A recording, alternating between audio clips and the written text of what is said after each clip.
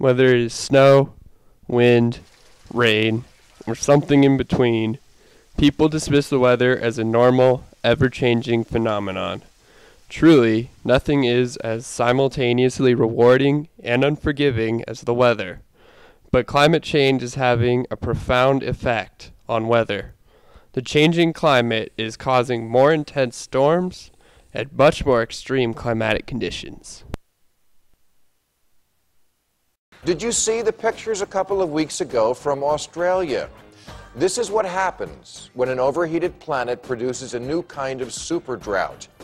And experts say Los Angeles, which just had the largest wildfire ever, could be next to get what happened to Australia. Do you want to live on Mars? In the 21st century, several severe weather events have occurred. In the U.S. alone, events have included destructive tornadoes, rampaging floods, and devastating wildfires.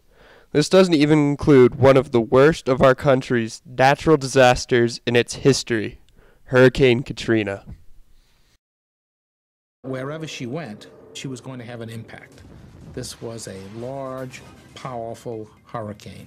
Hurricane Katrina's size was enormous, with its diameter measuring 415 miles across, or roughly the same distance as the entire length of Kansas. The hurricane would later be further surpassed in size by Hurricane Sandy in 2012. These larger, more intense hurricanes are fed by warming ocean temperatures and rising sea levels from melting polar ice.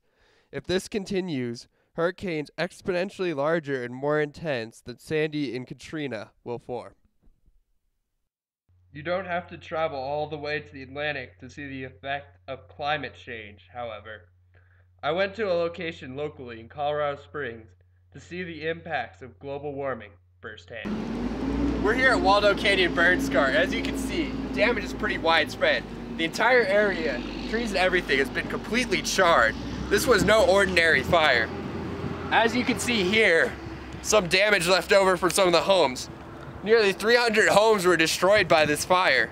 This was a severe fire caused by a very, very severe drought that continues to this day.